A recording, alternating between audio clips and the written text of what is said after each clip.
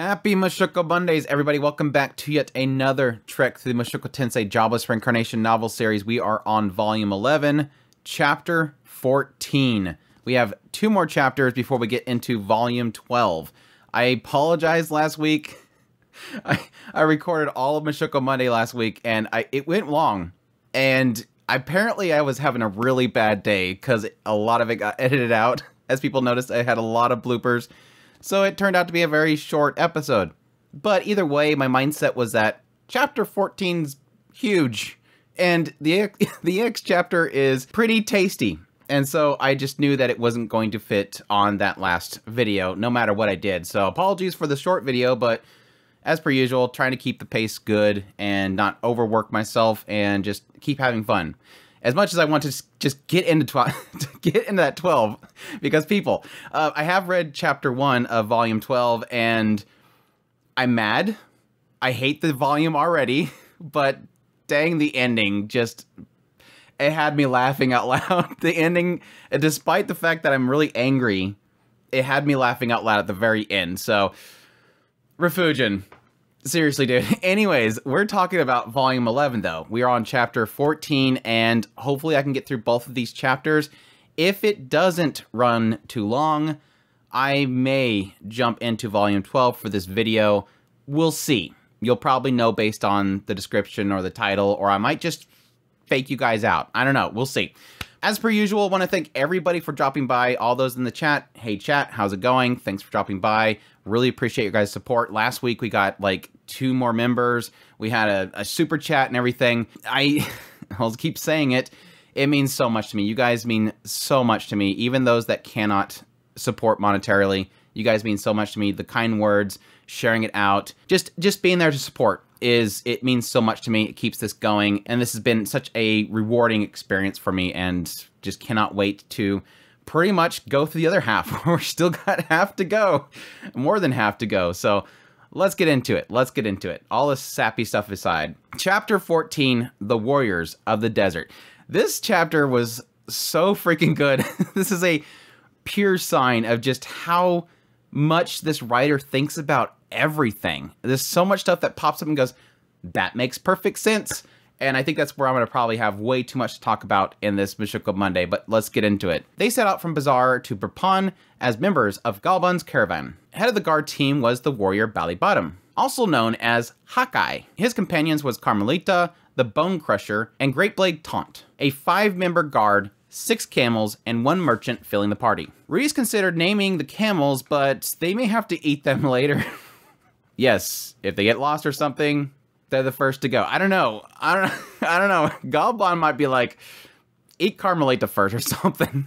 Don't take that out of context. They had a meeting before they left to kind of evaluate their formation. Galban would be in the middle, Balibottom would be in the front, Carmelita on the left, Taunt on the right, Elise and Rudius would be positioned in the back. Of course, keeping the client in the center and allowing them to intercept from any direction. While Rudius felt that Carmelita or Taunt would be better for the rear guard, it made sense to be next to Elise, because yes, they are used to working together. They traveled east from Bazaar to the major regions road. Rudius had mentioned to Balibottom about the whole rumors about the bandits, but they didn't know any safer route. It's kind of like, yeah, they are there because this is the only route to take. Balibottom isn't dumb, Rudius.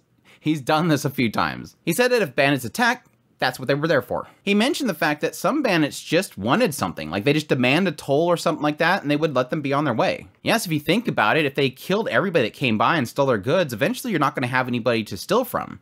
So I think there's probably some benefit to them saying, okay, just give me all your stuff and be on your way. And yes, if you think about it, this world setting, it's not like if they get injured, they just go to a doctor.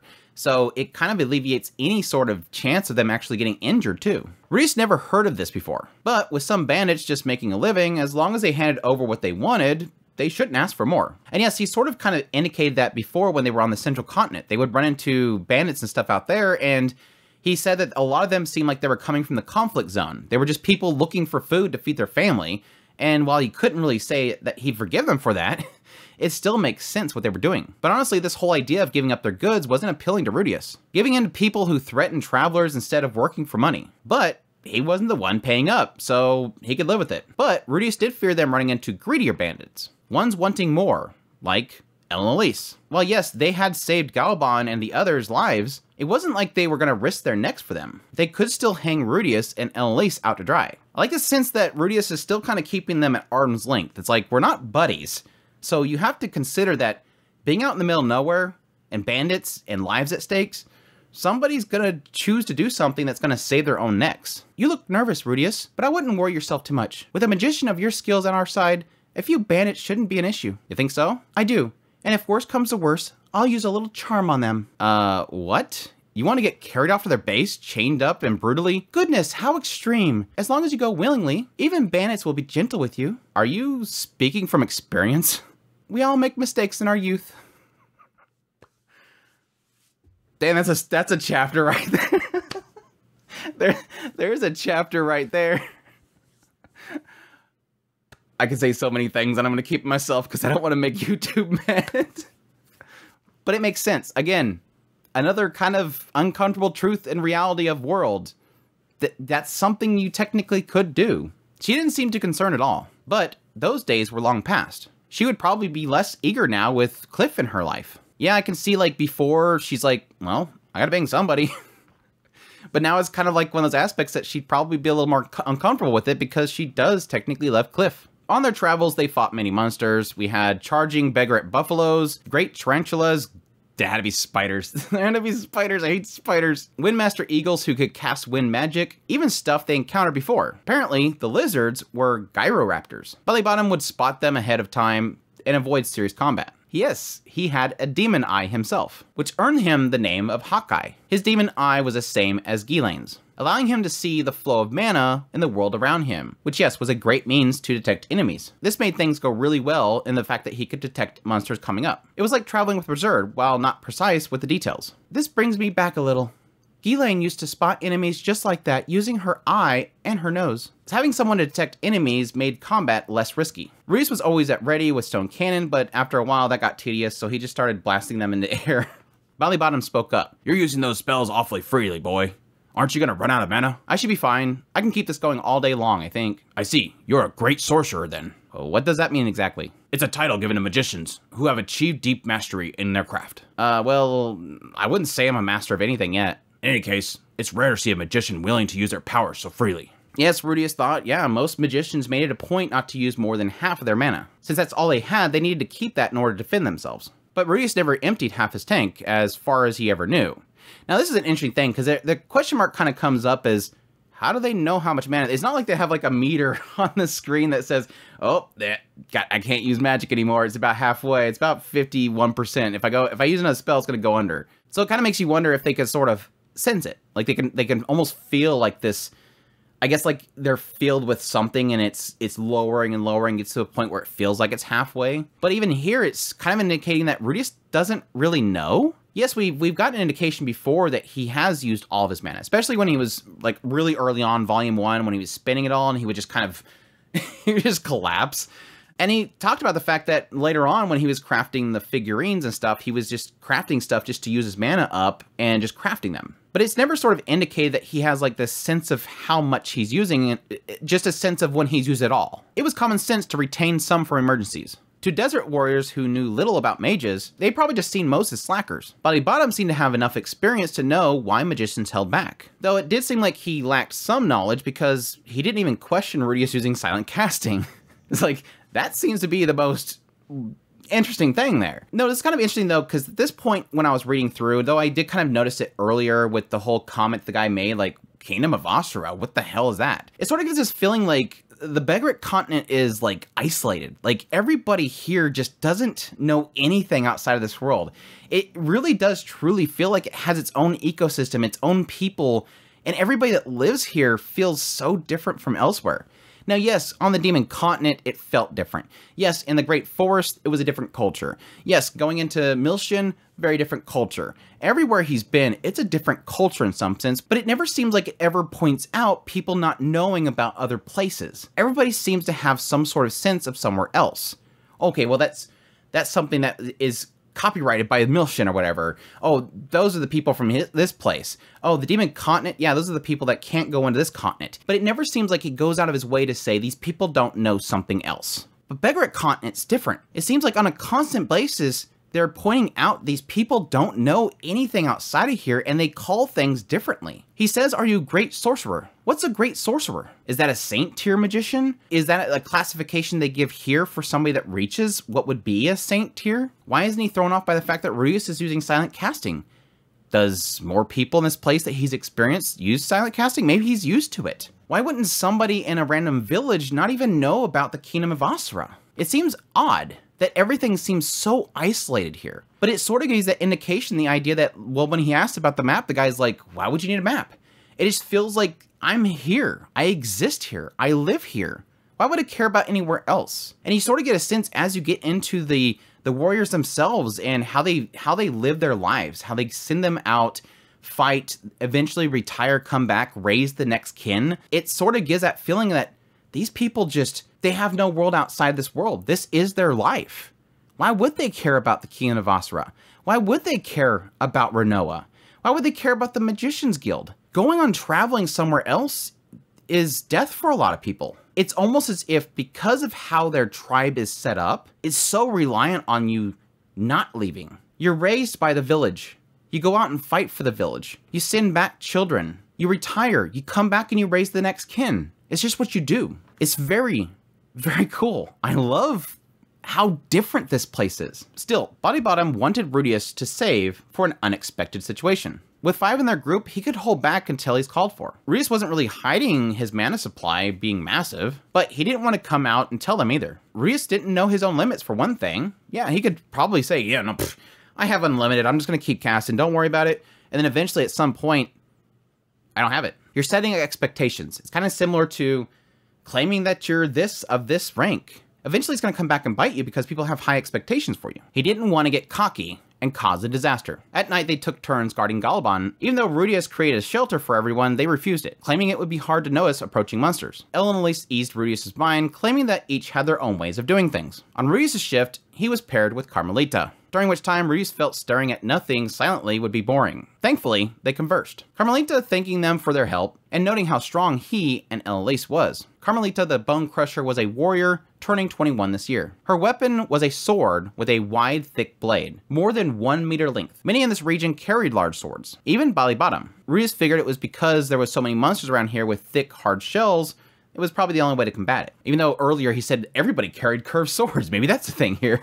Your woman's sword is too thin though. You can't kill anything with that. You might be surprised actually, it's a magic item. And she knows how to use it. I've seen it cut up griffins. Oh, and just so you know, she's not actually my woman. We're just friends heading to Rapon together. But you sleep with her, yes? When a succubus comes? No. I know some detoxification magic. So I just use that. Even though you totally were going to.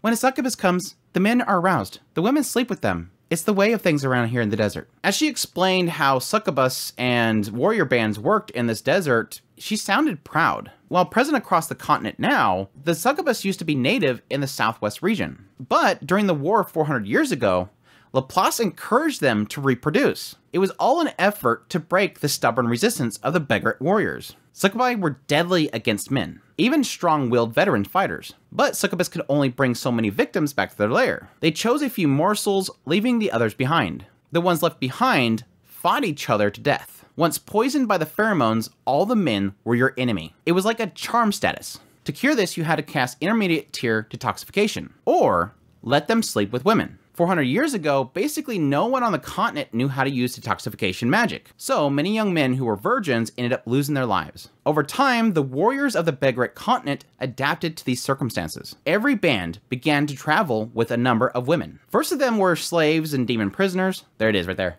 I've been waiting for that. I've been waiting for that. Sorry, random side tangent here.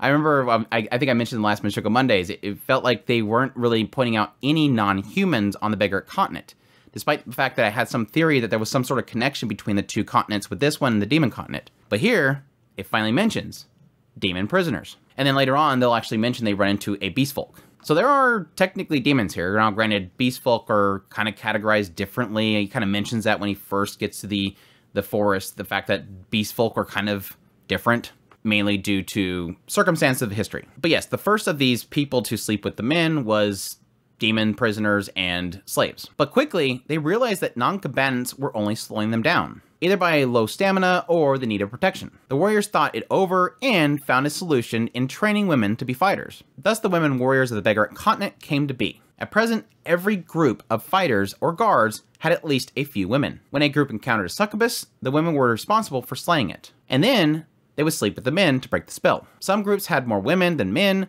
Facing succubi was easier that way. All in all, the women of this continent did more than their fair share of fighting. Of course, this sometimes resulted in pregnancies, but the women accepted this. They returned home proudly when it happened. The baby would eventually be entrusted to the people of their village, and the warrior returned to their duties. At that point, the village would actually raise the child. All were treated equally regardless of their heritage or race. Once they reached adolescence, they underwent a coming-of-age ceremony, and left their village behind. Once a warrior grew too old to fight, they earned the right to return home and devoted themselves to raising future generations. Though some choose not to return home, instead spending their whole lives fighting. Vol11 was one of them. Carmelita had no objections to her role, and even had one child herself.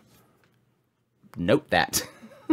The culture shock was real. Even if Rudius had read of some tribes doing something similar, Rudius had a hard time wrapping his head around this. He couldn't even manage to convince himself that it was sexy. He found himself looking over Carmelita, trying to understand her point of view. I love this, because this whole, like I was mentioning earlier, this whole section is like, Rujin, why you put so much thought into this? Because that's the big question. Like, Rudius just ran into like two of them, and he had a hell of a time. Yet you have this entire continent is full of warriors. So the obvious question is going to come up. How are they handling this? And it goes into that whole aspect of how isolated and different this culture is. And it's so built around this. Laplace flipped this whole place on its head. Told all these succubus to procreate and spread out and completely destroy the warriors of this continent. But still, yes, it sucks to think about this idea that these women are essentially out there just to kill the succubus, have sex, go back to the village, raise a child, leave the child behind, not able to stay with the child. And Carmelita is proud of it. This is her life. This is her duty for her village. This is my existence. And she devotes herself to it. She's not ashamed. She doesn't feel like a tool. This is her pride. This is what she's supposed to do. Still, it shows the uncomfortable side of it through Rudius. Pretty much being the reader going, what the heck? This sounds kind of messed up. This feels like these women are just there to bang and kill succubus. It's the outsider's perspective looking in and going, wow, your culture's kind of messed up. But he's still trying to get her point of view. He's still trying to understand her. Because obviously from his perspective, looking at her, she's accepted this. This is my life. And she takes pride in it. Everybody in the village takes pride in it. The woman comes in and she's pregnant. And they go, okay, come on in. They have the child and everybody raised the child. Every child equally. No matter who they are, no matter who they came from, no matter what their race is, they take care of them. It's super interesting. And it just like, again, another one of those things that just kind of breathes life into this continent. I don't even know how long he's going to be on this continent. He could just come here, go to the labyrinth, handle things there, and then just go to the teleporter and leave. But yet, again, like I mentioned when I was first talking about the fact that we were finally going on an adventure, is this idea that when Fujin writes adventure, when he's traveling, when Rudius is traveling, it's not just, we went here, we went here, we went here, we fought this, we fought this. It's going, stop, and look around. Look around. Look at everything here. Look at how this is a living world. Anyways, moving on. I'm grateful to you, but I hate mages. If a succubus shows up, go to the other woman. Rudius is like, kind of stung, getting shot down in advance. But he could deal with the succubus spell. I like his aspect, like Rudius has a choice. It's like if the succubus gets him, in most cases, they don't really have a choice. All he could think about is, I want this. In Rudius' time with Great Blade Taunt, he found him to be the quiet type. The man almost looked similar to Body Bottom if it weren't for the facial hair. Rudius tried to push a conversation to kill time, asking about his name. Apparently, the matriarch, the village elder, chooses their second names, rather than it being a nickname. It was that way for all warriors of the desert when they left. It was often based on strength, sharp eyes, etc., giving anyone an easy way to assess their greatest talent. Again, another thing that's like so weird, but at the same time, it makes perfect sense, and it's logical with their system. If you meet Taunt the Great Blade, you just know dude's got a big blade. If you met Hawkeye, you know this dude can see very well. Though Rudius did kind of wonder, that probably meant there's a lot of like of the muscles or something like that, because there's going to be a lot of tough people. I think he mentioned the idea that it is kind of common to run into other people that just have the same name. This led Rudius to reveal that he was once called Quagmire Rudius, which puzzled the man, as Rudius has never used Quagmire here. Which, yes, it wasn't really effective here because most things could lift off the ground, or they were like heavy, slow-moving bugs. He also wasn't bothered to stop monsters before targeting them these days now. However, Taunt thought his magic was flashy, and wanted to see it at least once. I should have seen the flag here. I should have seen the flag here.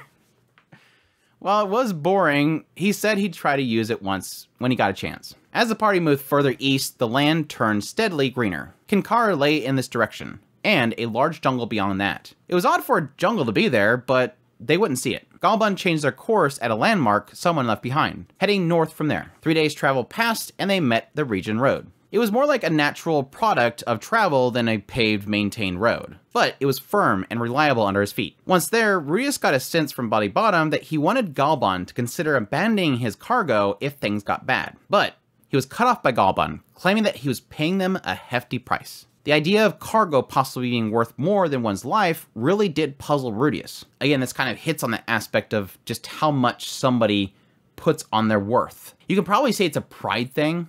Like, I've made my money, I'm worth so much, I have all this stuff, I'm successful, I'm paying you guys a whole bunch of money, and you just kind of get swept up in the idea of being almost invulnerable based on your wealth. But Body Bottom, and we'll find out the reasons why later on, just wants him to kind of consider this idea of, dude, just don't be afraid of walking away from this stuff. At this point, Body Bottom assigned Quagmire and Dragon Road to stick to Galban like glue. Like how he starts using their nicknames. Taunt was on the camels. Bonehead would take the rear while he scouted ahead.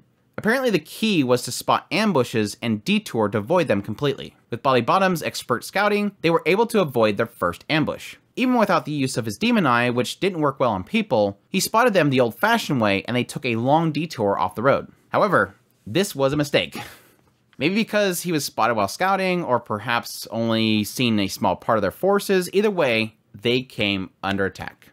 This is where things get so freaking crazy. It's so freaking crazy right here. Taunt took an arrow straight to the chest. Rudius tried to heal him, but Annalise pulled him back, and just then an arrow came by and hit a camel. Body Bottom called for them to run. The threat finally hit Rudius as they ran quickly behind Galban and his camels. Body Bottom tried to get Galban to release his camels in order to be spared, but again, he was against it, despite them being greatly outnumbered. As they're running, the camel that got shot collapsed with a foaming mouth. This made Rudius realize the arrows were poisoned. It's so crazy, just like, they put so much emphasis on poison in this world. It's like so lethal. A force on horseback was behind them, and archers on the hill. Their volley often fell short, but many came dangerously close to hitting them. From what he could see, they numbered 100. The word bandit misled him.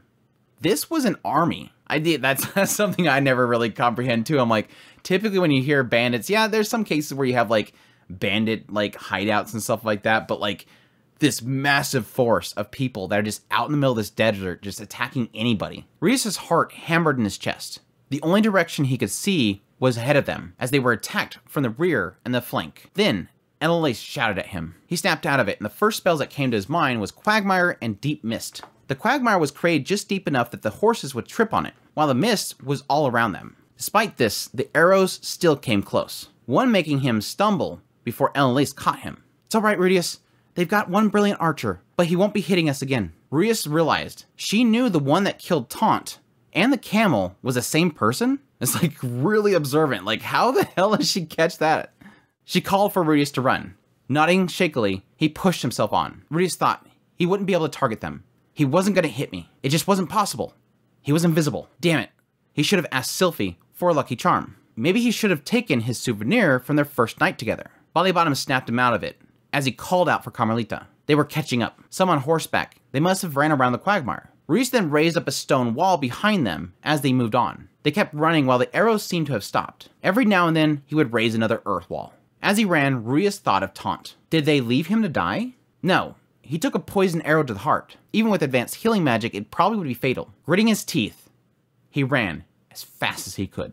I always hate that sense of like, I could have done something more. I could have done something. He even mentions that like, maybe I could have just pulled it out immediately and healed and closed it up. They kept running for what felt like 2 hours. Eventually, Belly Bottom gave them the clear. Rudius felt like his daily runs weren't in vain. He could have probably kept going. Even still, it keeps hitting him. Like, this is something that's just like gonna be constant, like, just rubbing salt in the wound every now and then. Like, oh, here's your daily dose of rubbing salt in that wound. Even still, the warriors of the party barely even had to catch their breath. The battle aura stuff was just unfair. In the end, they lost 1 bodyguard and 1 camel. Poor Taunt. If only he had been able to yank out the arrow and use some spell. There was a chance that he could have lived, but if Ellen Lace didn't pull him away, he may have been hit by the next arrow. Her experience in battle probably saved his life. Hesitation could have proven fatal. Yeah, and he'll talk about it more here in a minute. Just like, there's a difference in that instinct. That sometimes you just have to know when to pull back. You can't just instinctively go, fix the situation. Because sometimes that's just going to lead to another death or something worse. Well, I don't even know what, more death, I guess. What's worth the death, Andrew? 2 deaths, I guess. Rudius then noticed Carmelita glaring at him. He wasn't sure what he did to upset her. She then stomped over to him and grabbed him by the robe. Why didn't you kill them? You could have. I saw your magic. What? She expected him to kill the entire group? That was crazy. But he also never really thought about that approach. I like this aspect of, like, again, it kind of goes back to, it was sort of what he was talking about with Belly Bottom. This idea of, like, setting that expectation. Like, sometimes there is an aspect of that you can be really incredible, and it might set people's expectations for you way too high. Again, this is that case of that. It's like, wait, you're incredible. You're like this crazy magician. You could have just blasted everything. It's interesting that he even still goes, wait, yeah, I didn't think about that. Stop it, bonehead. You saw it too, didn't you? He made the horses sink into the ground. He made them run into the walls. He made everything foggy. You're not thinking this through, damn it. Use your brain for once. Shut up. If he had used his magic, he could have avenged Taunt. There were too many of them, kid. That was Harmoff's band out there. I'm sure of it. There was more of them behind those hills. But, Ellen Lace then pushed herself between them, pressing her buckler against Carmelita. Oh, this is such a good scene. This is such a good scene, my gosh, dude. When I read this, I was like, holy crap, I love this girl so much. I love this girl so much.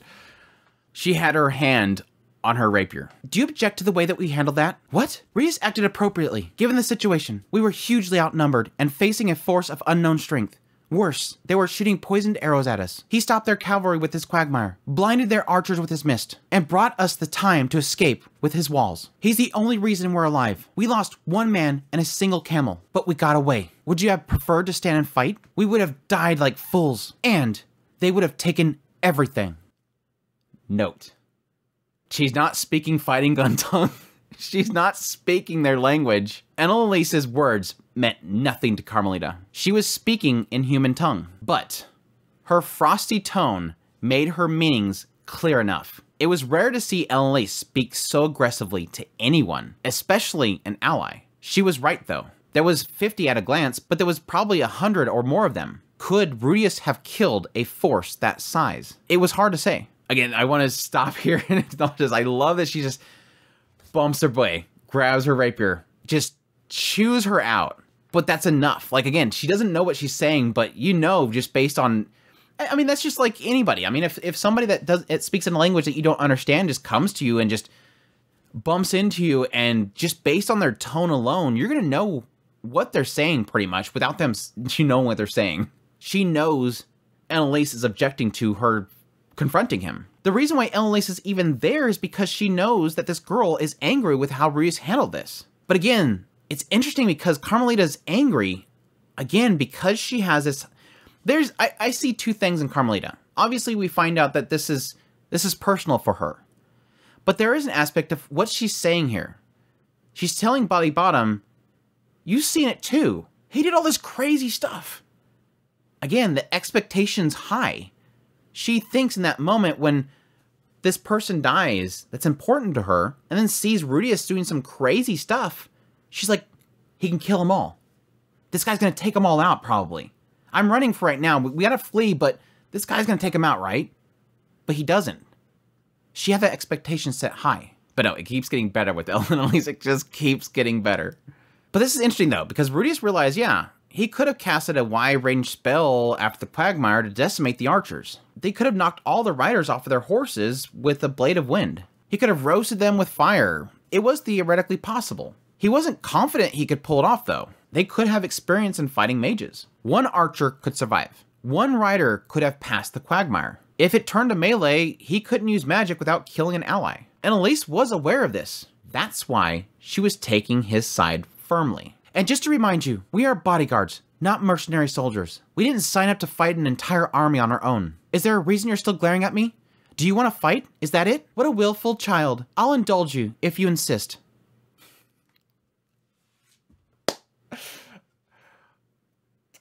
I love this girl so much. Freaking love. I need an L and Elise up here. We need to put an L and Elise right here. I never thought. I mean, there is a side of me that does think this in a lot of cases. There's a lot of it's hard not to find a character in this series that you don't just end up falling in love with. Yes, there's some characters like Darius. I don't know, maybe Refugin at some point is gonna make me like Darius. Don't do it. But I have an expectation anymore that every character I run into is they're either gonna hit me at some point, I'm gonna fully understand them, I'm gonna see them through and through, or I'm just gonna absolutely fall in love with them. Ellen Lacey was a character that, yes, there was a time where I was like, this is the thirsty girl, I'm just not gonna care for her. God damn, it keeps every chapter with Ellen Lacey, and it just makes me love her more and more. Losing her patience, Ellen Lacey drew her rapier. Carmelita hurried to reach her broadsword, before Bolibottom stepped between them. Cut it out, both of you. Look, it's a damn shame that we lost Taunt, but Quagmire made the right choice. The only one who wanted to fight was you, bonehead. You really are a moron sometimes, you know that? Shut up. Carmelita then backed down and crouched near the camels, burying her face in her knees. Bolibottom apologized before explaining that she had a kid with Taunt. He explained that she was just lashing out. She just kind of explains that this is that interesting aspect, and I think it sort of gets into it later, I'm not sure, I forget. There is an aspect here that despite the fact that she is proud, this is the thing that she does. There is a cultural aspect of this area that, again, every female warrior, they'll fight the succubus, they'll service the men, and if they get pregnant, they'll bring them back to the village, they'll leave the child behind, and go back to service. They're proud of it. But there's an indication that there's no connection here. Like, when you sleep with a man, it's not as if you're making some sort of love confession. She fell in love with Taunt, obviously. She had feelings for Taunt, because Taunt gave her a child. Despite the fact they're not supposed to be connected, they're connected. So it's an aspect that this is their system, but there's still flaws in it. Love still breaks it in some way. Ruse figured that female warriors didn't get emotionally attached to any one specific man. That clearly wasn't the case. Maybe it was different if they had a baby with somebody. Ellen Lace then sheathed her rapier and faced Rudius. There's no reason for you to feel down about this, Rudius. There isn't. There's some adventurers out there that make it a point to never kill another human being. Not many of them, granted, but they do exist. And you're going to become a father soon. I can understand why you hesitate to take so many lives. This is the interesting part. This is gonna take some talking right here. Her attempts to comfort him was a little off the mark. She didn't know what Bolibottom just said. To be honest, Rudius didn't hesitate at all. The thought of killing those men didn't even enter his mind, despite the mortal danger that they were facing. Some of the riders may have died riding headfirst into those walls. He didn't even have guilt about that, but the idea of using magic to murder someone directly did make him queasy. It was kind of pathetic, honestly. It's so interesting that I get so many mixed messages from this whole segment, and there's an obvious flow that he's going through here. It's obvious. It starts off with this aspect of, okay, Ellen Lace is saying this, but I didn't hesitate. Like, she believes that I'm this person that is an adventurer that doesn't want to kill anybody, which is a kind gesture. She's making this kind gesture, assuming that Rudius just didn't want to hurt anybody. But that didn't cross his mind. He's saying that, no, that didn't cross my mind. Despite the fact that we were in, like, mortal danger here, it was just that aspect of, like, it's fight or flight. It's just flight. Just run. Run. Holy crap. Holy crap. Run. Run. Okay, something behind me. Put something up. Put something up. No, he never thought about put up wall. Could it kill somebody? No, that didn't cross his mind. He thinks about that. Well, yeah, technically they could have hit. They were in mist, riding full speed on horseback, and this this wall appears. Smash. There are probably a few people that died. Not that he feels bad for that, but he still thinks yeah, the idea of using my magic to kill somebody directly, murder somebody, that makes me queasy. It was kind of pathetic. No, that's not pathetic. I mean, yeah, I guess in the mindset of, okay, I shouldn't feel bad about that because the dudes were coming after us to kill us. So he thinks it's pathetic to even consider, yeah, that kind of sucks, the idea of killing them. But that's, again, a good thing. It's a sign that you do care for human life, that you don't want to kill somebody. But at the same time, it's justified. It's a mixed bag of thought process here, and I didn't really think about killing them. It's not that I cared that they died, but at the same time, yeah, that kind of makes me feel sick that I might kill somebody. Still, he thanked her. She was trying to cheer him up. And here's where it gets even cooler. Freaking love Ellis. Thinking back on it, she had been running at his side the entire retreat. She didn't leave him behind. She could have ran ahead. She could have left him behind. Every time he lost his balance, she was there to brace him. It felt like she positioned herself to shield him from straight arrows too. So she's running alongside him, blocking all the arrows, and just kind of bracing him. Keep running, keep running, keep running. He had a feeling that she considered herself his bodyguard more than anything else. More than all the rest of them. Yes, even Galban. No, she's here protecting him. No need to thank me, dear. She patted him on the shoulder. I'll always look out for my grandson. Her grandson, huh? Sylphie was carrying Ellisa's great-grandchild. He was certain that she wanted the arrival to be a happy occasion. And I think that she really does care for Rudius. Or maybe she didn't want to have to explain his death. Either way, they would have to make it back safe. Again, he thanked her, putting more feeling into the words. She replied by patting him on the shoulders. I absolutely love these two. I love Elle and Elise, like, mostly, but yes, I love these two so much. Their party, despite the awkward atmosphere, continued onward. Bolibottom was surprisingly calm and collect, despite losing another man. He focused on reforming their formation, never speaking Tort's name again. He was the same, focused and professional bodyguard he always was. While cold, it was probably how this line of work went. Death was a constant companion to them, a common attitude on the Demon Continent as well. It was always a mindset that Rudius couldn't understand. Again, it's a different way of life.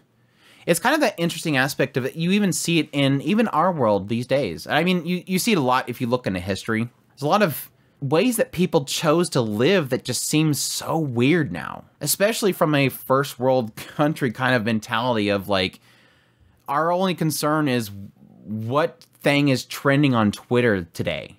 Whereas for people in the history or people in this world, their life is getting money to send back to their families, not dying that day. And if your friend dies, that was their turn. On the next one. It's a mindset that Rudius can't understand because he's from a mindset of typically safe environments. Yes, he had to go through the Demon Continent at some point, but most of his life was safe, in a sense. Yes, in his previous life, it was miserable for him, but he was safe. He wasn't having to travel out with a pack of people and wondering which one of us is going to die today. This is their life. A few uneventful days later, they reached the oasis that marked their midway point. Much like Bazaar, it was a marketplace that surrounded a small lake. While resting, Galban and Bolibottom discussed replacing their fallen. It seemed Galban had more trust in the skill of Rudius and Elise, opting to wait until they reached Rappan. But he admitted he was lucky to get away with only losing one, facing a force that large. So at least Galban understands. Like, again, it gives that sense that Galban is like super selfish. He is selfish. But he, even despite the fact that he's like, no, I'm not going to discard these camels. They're my life. They're everything to me. He still understands what they went through. He still can at least recognize that was a really close call. After Rudius mentioned how casual the two of them were with each other, Galban mentioned that they had worked together since the days that he was a fledgling merchant. Rudius figured that Bolibottom was closer to Galban than Taunt, his fellow warrior. Serving as head bodyguard for so long, he possibly seen his men and women as disposable, or interchangeable, given how regularly they came and went. I think that's pretty harsh words to use, Rudius. I don't think it's that much. But again, I guess it's more of an aspect of desensitizing. Like, you've seen it so much, it's just a regular occurrence. After resting and replenishing, they headed north. Carmelita didn't pick any fights with him, but they didn't talk at Night Watch. they were going to go their separate ways when they reached Rappan, but still he had to empathize with what she was going through. You couldn't imagine what it felt like to lose the father of your child so suddenly. It would hurt to lose Sylphie. The despair would be immense. And I guess I'm going to regret this, aren't I? Assuming the man god was being straight with him, this voyage was going to cost him one way or another. The man god first told him that when he met Elise at the age of 15. Using teleportation meant that he wasn't going to get to Rappan that much later than if he immediately left after meeting Elise.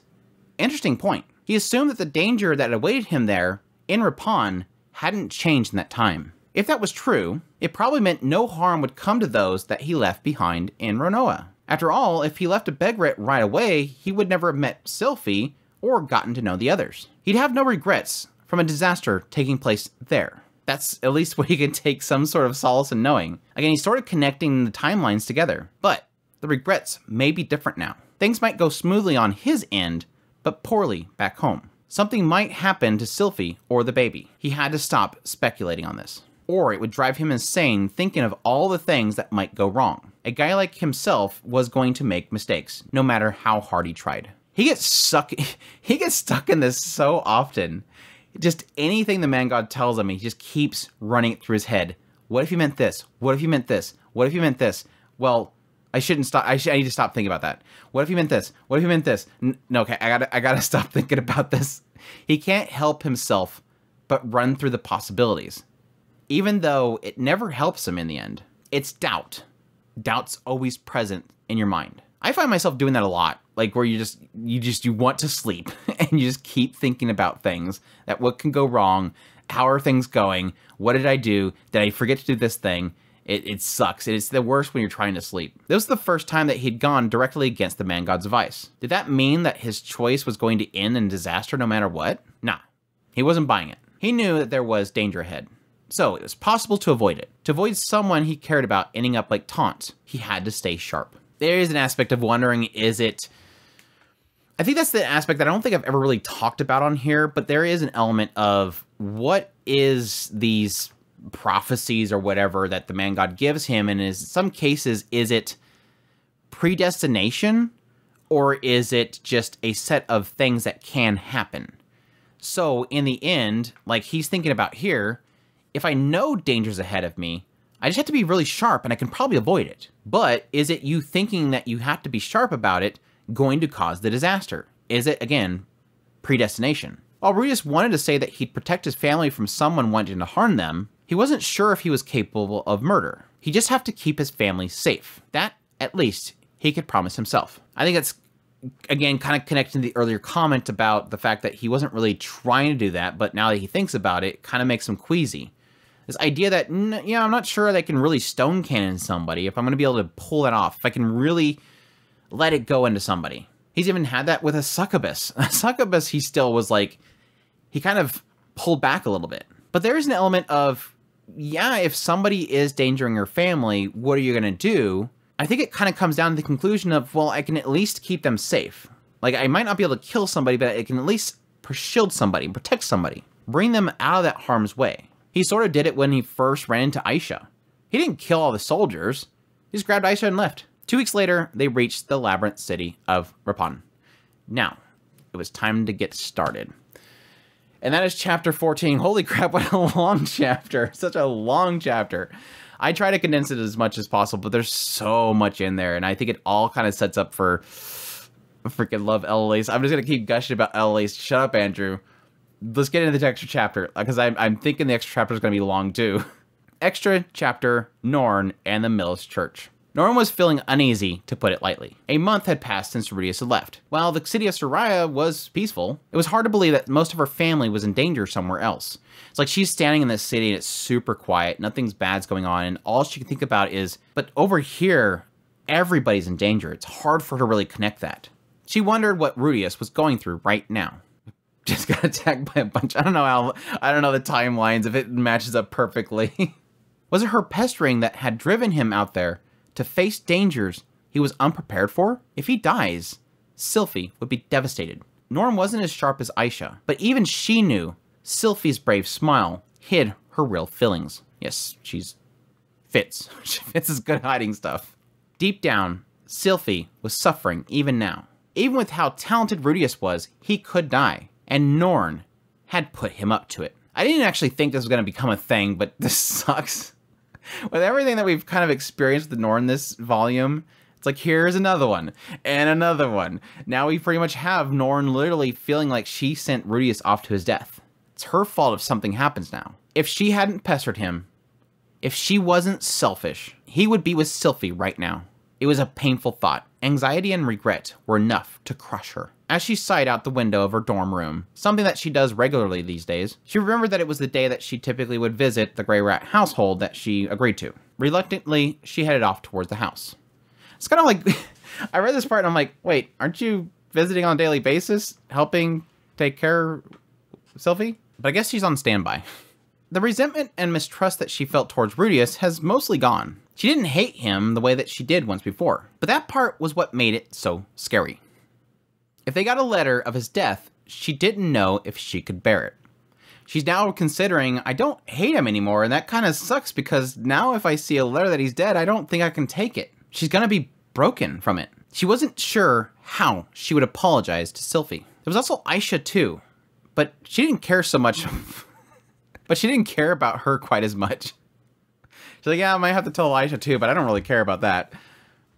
I don't think, and this is that mindset of a child, that she would think that Sylphie would blame her. Like, Sylphie, I just have to tell you, it was my fault. I sent him, I pushed him to go. Sylphie would be like, no, Rudius chose to go. He's his own person. There's nothing that you can say that's going to make him do something that he doesn't want to do. Now, granted, yes, we know that she did push, and that was a push he needed, but he's not charging into the Beggarat continent going, gosh darn it, Norn told me to come here and I really don't want to be here. Norn's mind was going in circles, something that she had a bad habit of doing. Once she started worrying, it was hard to stop. At some point, she stopped.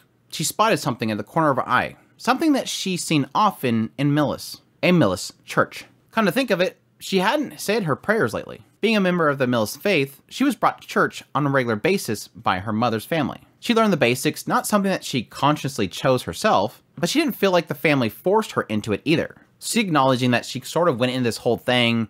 It wasn't like her family drove it in her head, like, you have to have the Millis faith. It was important to learn the church's teachings in Millis. Everyone expected you to know and obey them. Still, she wasn't exactly a passionate believer. After leaving Millis, she didn't even feel the need to wander around looking for churches to say prayers in. However, today, she found herself turning down that street. Inside the church, it was quiet and it had a hint of warmth. It was something familiar to her. The size was different, but the orderly benches and the shrine was the same. Feeling a bit nostalgic, she knelt in front of the holy symbol of Millis, joining her hands together. Great Saint Millis, hear my prayer. Please bring my brother home safely, and my father, and my mother, and Lilia too. I'm surprised she didn't say, and the maid too. And the maid too. She can come home too. She's changed a lot. She didn't say the maid. She's changed a lot. She felt she might be asking too much by naming everyone individually like that. St. Millis never interceded on behalf of the greedy. It was important to keep wishes modest. Yet, she only chose to rephrase it. Please, help everyone make it back safely. If Millis granted her plea, she'd finally have her family back together for the first time in so many years. That was what she wanted more than anything. Or rather, that's the only thing she wanted. It's so funny because, like, we've seen so many characters go through some really crappy things because of the displacement. Edis has lost everyone. Except for Ghislaine. Everyone. And her butler. Everyone. Sylphie has lost everyone. Except for Rudius. Everyone. Lilia and Aisha went through hell. Paul is going through so much hell. Rudius is learning that he's going through hell. It's an interesting point, by the way. Rudius is learning that he has gone through hell.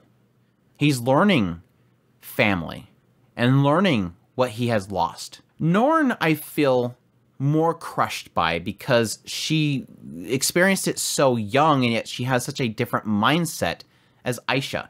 Yes, they're both the same age, but Aisha still had her mother with her the whole time. She didn't really lose too much. Norn has lost so much, and she just wants...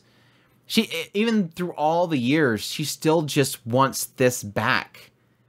Give me this back, please. I just want to be back in Buena Village with my family like we were. This whole time is watching hell destroy my father, and mom's gone. Give this back to me. This is all I want. I don't need millions. I don't need riches. I don't need all this other stuff. I don't need video games. I don't need money. I don't need wealth. I don't need clothes. I just want my family back together. It's all she ever wanted. That's the only thing she wanted. This girl just keeps breaking my heart. Norn's in the chat. Following her prayers, she felt a bit better. Maybe it was because the atmosphere of the church or putting her thoughts into words. She felt she could come again. Following her exercises and classes, she would visit the church. However, one day, something gave way inside of her. During her prayers, she began to cry. She knew coming here was only consoling herself. Praying made her feel like she was doing something, but she wasn't really. There wasn't anything she could do. As it has always been, she was powerless. And that hurts. And because that is essentially the aspect of religion itself. Religion is only what you believe it is. If you are a believer in a religion, your firm belief is that through your prayers, something will happen. Now, granted, my concept of religion that I have personally is different than her concept and the concept of the Millis Church. Like she says earlier, this idea of if I ask too much, St. Millis will see that it's greedy, and St. Millis never intercedes on those that are greedy. Whereas my concept of religion doesn't necessarily have that aspect to it. But the idea still is the same right here, that if you don't believe it's going to happen, and you don't have a firm belief in that religious figure, you're not doing anything. She doesn't fully believe in St. Millis. So thus, when she prays, it's only to console herself, because she doesn't really technically believe St. Millis will do anything. But even still, I do think there's a concept that you can have that belief that something can intercede, because in this mindset, she's giving it to St. Millis, and Millis can choose to intercede or not. But in her coming there every day, she's believing that she's only there because she can't do anything else, and this will make her believe that she's doing something. And that hurts. She covered her face, feeling pathetic and frustrated. Why are you crying? She was startled. The priest wasn't usually around at this hour, so she usually had the place to herself. A young man emerged from the confession booth. Same age as Rudius, and seemingly headstrong type. Just by a look. Oh, that dude's full of himself. Who are you? He frowned irritably. What? You don't recognize me? I'm Cliff Grimoire. I'm a novice at this church. Just started here this year. He was a little full of himself for a mere novice, but that caused her memory to jog. He was a friend of her brother's, a somewhat notorious student at the university. She also seen him helping this church during Mass. She wiped away her tears and bowed slightly. Cliff snorted and strode closer. He's so weird. He's so weird. Something bothering you then? Go ahead, tell me about it. Huh? If something is making you miserable for no good reason, I'll deal with it for you. You have my word. She was confused by the offer. While yes, a friend of Rudius, she was speaking to him for the first time. These people are going to take care of Rudius' family.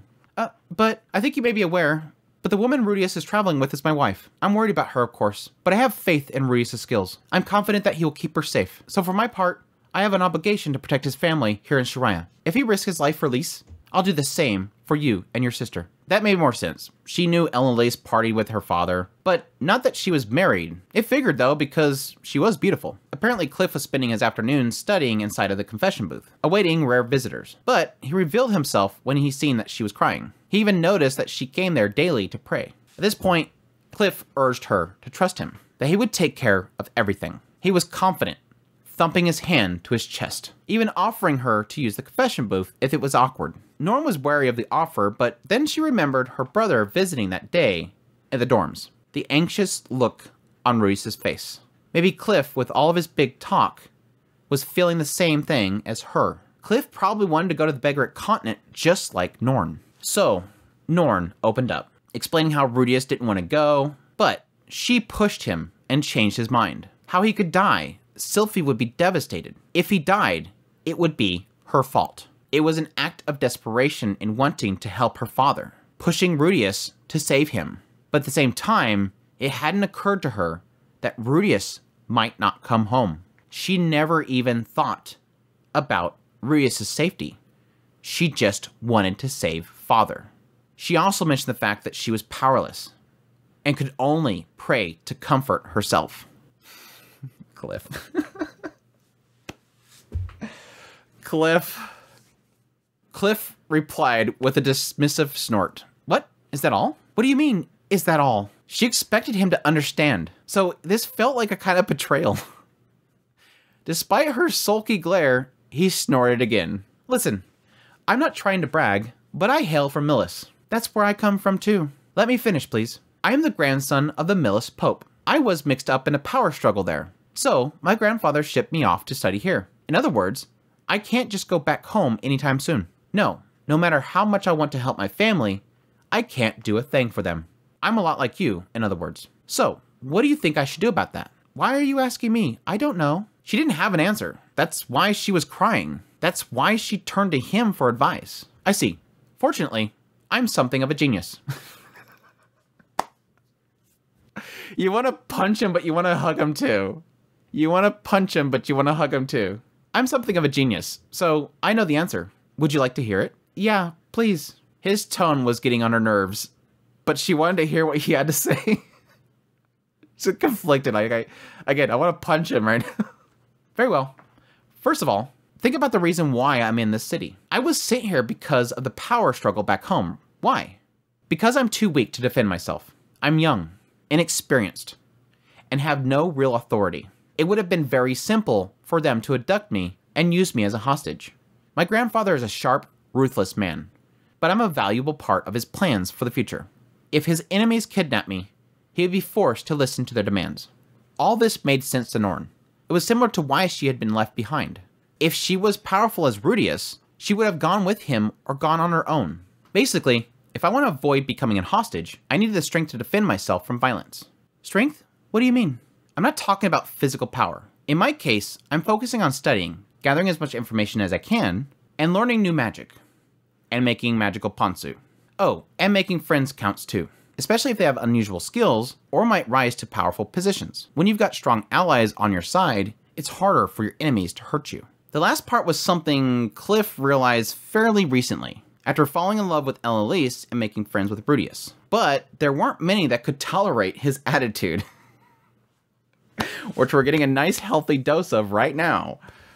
So yes, he hasn't really expanded his social circles very much yet. Yet.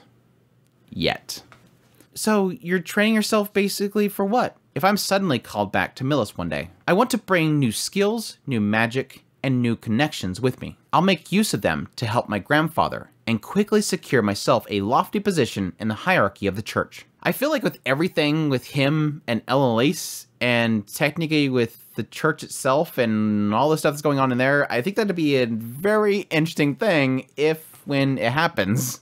It really feels like with what Cliff has kind of learned through his travels and everything and experiences, he probably wouldn't change some things. It was all a fantasy at this point, but Cliff believed it earnestly. As long as he trusted his abilities and worked to develop them, he was sure this future would come to pass. He's sure there'll be a point which he'll go back and he's going to have all this stuff to go to grandfather and say, I've been working. Here's what I have. What can I do to help? It's so interesting because we don't really get too much of a sense of Cliff and his relationship with his grandfather. Yes, we get the backstory. We get to find out that he is truly the grandson of the Pope, not necessarily just somebody that he picked up. But it's just kind of like, it focuses so much on his experience with Edis And then it kind of just cuts away. It says that things are happening, he gets shipped off. Now we're really getting a sense of that he really does trust his grandfather. His grandfather's working for his best interest, and that he wants to do something to help him at some point. That's never going to happen, though. Norn muttered this, looking to the ground. No one would call her to Begret anytime soon. Even if they did, she wouldn't be of any use. If father and brother couldn't deal with the situation, she wouldn't be able to help. I love this. The Lord keeps getting better. I love this chapter. Oh, but it will. Not tomorrow, and not the day after tomorrow. But someday, there will come a day when our strength is put to the test. Perhaps it will be a year from now. Perhaps 5. Even 10. Listen, Norn. There isn't much that we can do, now that we've been left behind. If we tried to go help, we would only get in the way. I know that. Good. This is a very reason why we need to use this time effectively. We need to focus on the few things that we can do. And we need to grow stronger. This happens to be the teaching of the Millis Church, by the way. This is where it gets so good. So good. Cliff pulled a copy of the Holy Scriptures from his robe and recited the passage from memory. It's like he has to pull it out. He's like, I'm not even going to read it. He's just like, I'm going to pull it out. I'm going to hold it. It's technically, in a lot of cases, they'll do that. But yeah, anyways. Adamus chapter 12, verse 31. In these times of suffering, the righteous one endured. In these days of hardship, he cultivated his strength. When the weak of heart asked him why, the righteous one told them that the day would surely come for him to strike with all his might. And when the wicked king and demons bore down on this great host, the righteous one swung down his holy sword upon them. The blade divided the mountains, the forests, the seas, and it cleft the wicked king of demons in twain. Norn remembered this verse well. It was the one that she memorized in her old church. The story of St. Millis, bringing down his sword on the demon army. The power of the weapon that was so great it reached from Milshan to the Blue Worm Mountain, and then the great forest, and then across the ocean. It struck the demon king at the spot where the wind port stood now, killing him instantly. The place where Millis launched his attack was now known as the Holy Sword Road. She learned about that when Rudius was traveling. The stupendous might of St. Millis is what most people remember about this passage, of course. But its true importance lies at the beginning. Even Millis himself was not omnipotent. He needed to bide his time, gather his strength, before he could bring down the holy sword on his enemy. If you look at history books, you'll read that Millis' army fought in great battles against the demons on the northern coast during this time. The human army's commander was Peter Doloy, said to be St. Millis' closest friend, and he died in that fight. Pained as he was by this loss, Millis kept his focus on the future. You mean he abandoned his friend? He left him to die? No.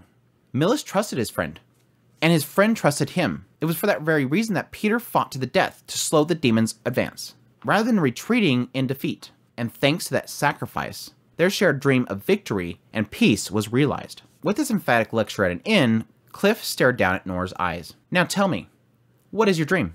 I just want my family to be reunited. I want us to be happy again. Then do what you can do to realize that goal. Study hard to learn your magic. It will be a great relief to your brother Rudius and your father, wherever they might be. What am I supposed to do after that?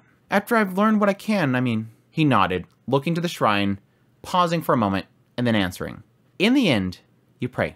St. Millis is always watching over us.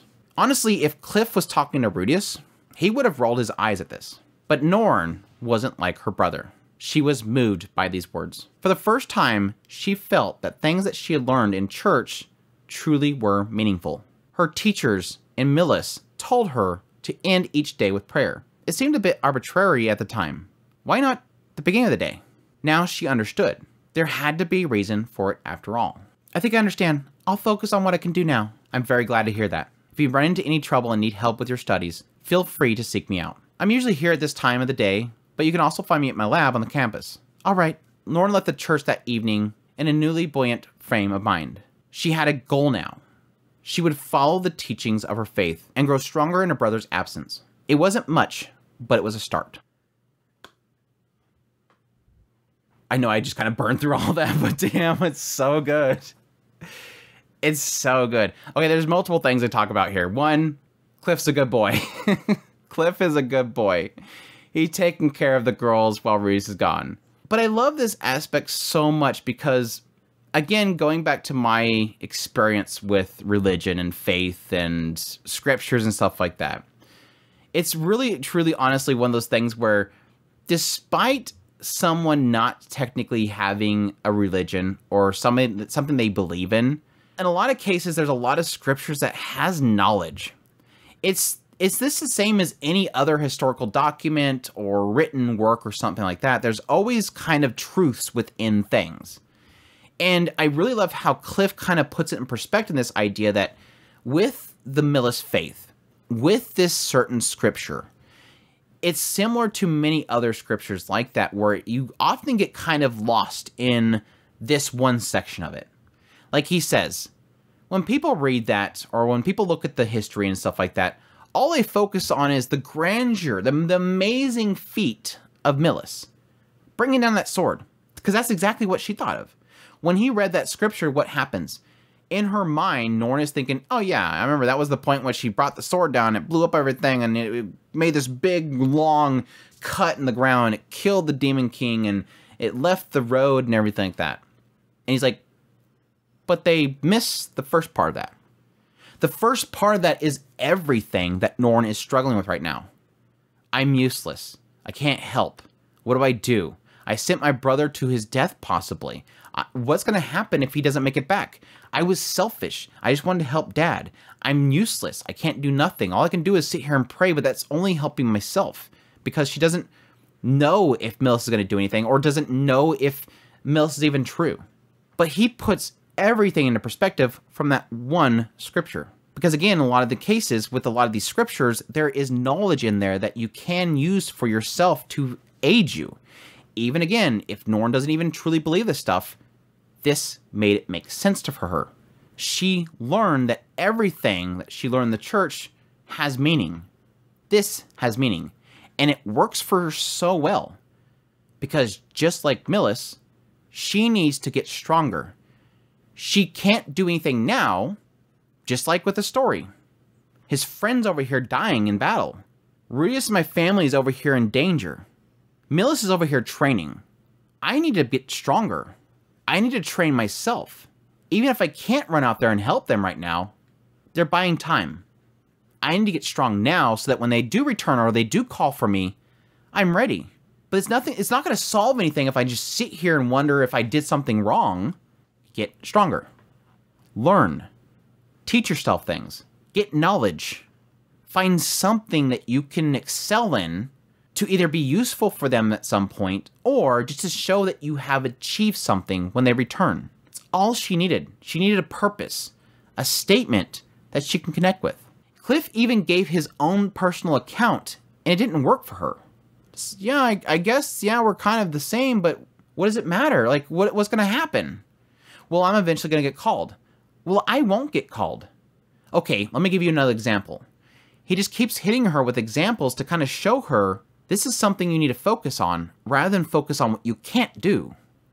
That's Norn's problem. She's so focused on what she can't do that she never moves. So the question mark is, what is she going to do to grow stronger? I'm really curious as what Norn's path would actually be to getting stronger. Technically, all of you kind of shown so far is that the one thing that was sort of unique, that's sort of cool for her, is that she can write well. But I think it's probably more than that. And again, my original assumption was that she was going to follow in the path of Zenith. There was a point where they did sort of nudge that direction, the idea of becoming a healer like Zenith. But it didn't seem like she really kind of acknowledged it. But it was kind of a nasty point for her that she wouldn't want to speak up. It was to Rudius, and she didn't want to talk to him. But I think it's kind of interesting because she's sort of pointing out the idea of following the teaching of her faith, which just sort of indicates that she's going to follow what this is saying here. Not necessarily that she's going to become, I don't know, a pastor or a priest or something like that, but specifically to grow stronger. So I'll be interested to see what kind of path she ends up taking. But good on Cliff. Again, I do like the fact that it sort of acknowledges this idea that Norn kind of sees that she's probably trying to hide something. Like, he's sort of like me right now, where I'm hurting and I don't want to say anything. The two of them are in the same position. They have somebody out there in danger and they want to help, but they can't. But even still kind of acknowledging that it's almost like he's hiding it. It's like he's hiding it very well. And I think Cliff, if anybody, knows how to hide that very well. This is a guy that is most time pretty outwardly pompous, full of himself, haughty or whatever word you want to use it. And so it's kind of interesting to see that chemistry between both him and Norn. I think the two of them in this whole experience can really kind of, I guess at least, lift each other up, you know, lean on each other through this whole ordeal. And I don't know why I should have seen it coming from a mile away, just based on the fact that the one thing they have is a commonality in the church itself. But again, I wasn't really foreseeing to see this side of Norn where she feels conflicted for sending Rudius. But I almost feel it's a nice cap into this volume because so much of this volume has honestly been about Norn. Surprisingly enough. Which honestly, outside of the fun that has been around Annalise and Rudius going on an adventure together, has been the morsel of most of this volume. This volume is literally carried by Norn. And now, at the very end, propped up a little bit by Cliff. But yeah, super, super good stuff. And since, yeah, I'm sorry, Volume 12 is not going to happen this episode. I'm sorry. Next week, guys, next week we will jump headfirst into Volume 12. And like I said before, I've already read Chapter 1. I'm super angry, but at the same time, the end of the rest of the jokes aside, there's a reason why I'm angry about Chapter 1, and most people probably know what it is, but the rest of that chapter, my gosh, it's just full of stuff. Like, it's so full of stuff. Like, every line, it's like, I don't know how I'm going to condense any of this stuff, so yeah, there was a few people that kind of already warned me that Volume 12 and on is going to be like a Mushoku Monday for a single chapter going forward. It's like, I don't know. Based on reading Chapter 1, I'm already kind of seeing that just because, like I said, it's hard to... I've always been trying to balance what to condense, what to go over, what lines to read. I like to quote actual quotes. I don't like to just condense quotes themselves, because I like to read through it again with Mushoku Monday and really deep dive each line by line, even though sometimes I screw up like this one where I read most of the entire chapter and then talk about it. I like to really hit each point because there's so much in each line sometimes. And I'm feeling with Volume 12, I'm getting back that sense of, gosh dang, I'm going to want to talk about this, so don't cut that part. Oh, I'm going to want to talk about this. Don't cut this part. Don't cut this part. And it's scaring me. It's scaring me, but we'll take it step at a time. As always, take it easy. We'll get through the whole thing. Enjoy the ride as it goes along. If I do a really long episode or don't do a long episode, we'll just see as it goes along. But I am rambling at this point, so I need to stop. But that is it. We have completed Volume 11 of Mushoku Tensei Jobless Reincarnation. I hope you guys enjoyed the ride so far, and you'll continue to join me as we go on 12 and onward. I think most people are predicting Volume 12 is going to be the final one for Season 2, so it looks like I possibly can, we'll see, complete Season 2 before Season 2 starts. I don't think I'm going to do all of Volume 12 in this 1 month. It ain't going to happen. But I'm definitely not going to get beat by the anime. But as per usual, I greatly appreciate you guys joining me every single week for Mushoku Mondays. All those in the chat, hey chat, once again, thank you guys so much for dropping by. All those that leave comments, the comment section's open. I appreciate everybody that shares out the channel, tells other people about it, tell your friends about it. All the kind words, all the support you guys given me. It's been so great. I really do appreciate it. It means so much to me. Again, a massive amount of thanks to everybody that supports the channel monetarily through Super Thanks. Tips link down in the description. We have a Patreon link down there if you want to support monthly, or just become a member of the channel itself on YouTube itself. And then I'll get you some Mushoku Tensei Jobless Reincarnation emotes. Again, any way that you guys support, it means so much to me. Really do appreciate. Love you guys so much. And until the next Mushoku Mondays, y'all take care.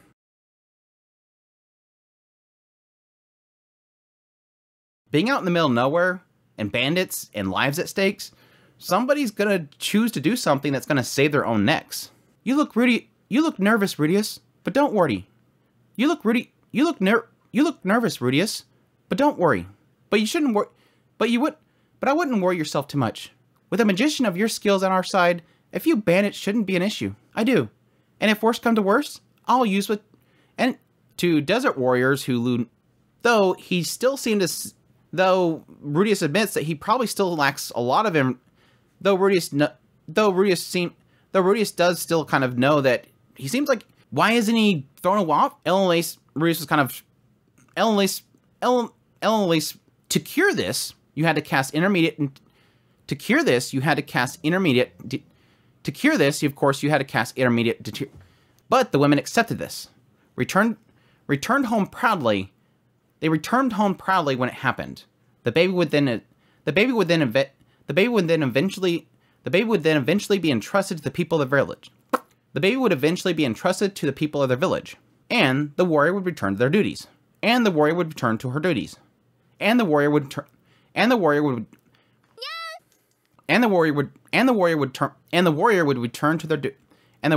return to their duties.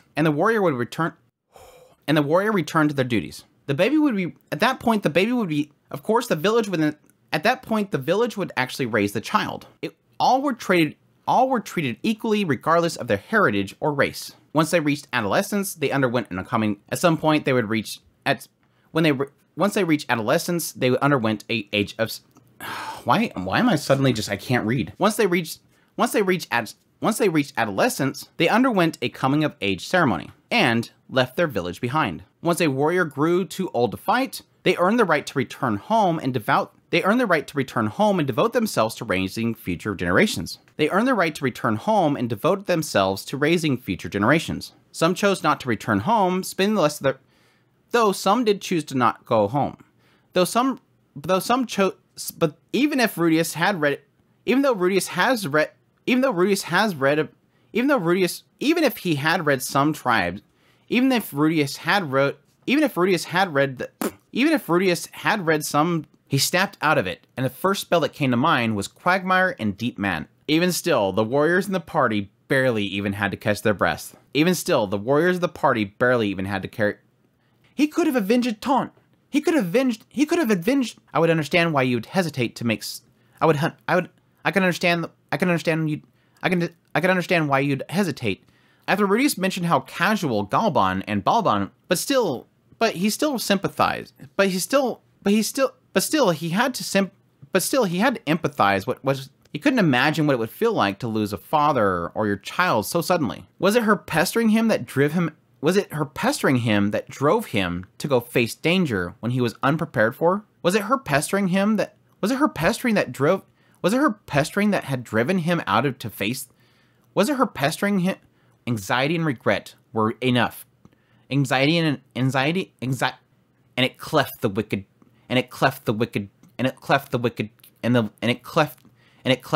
demon king, stop.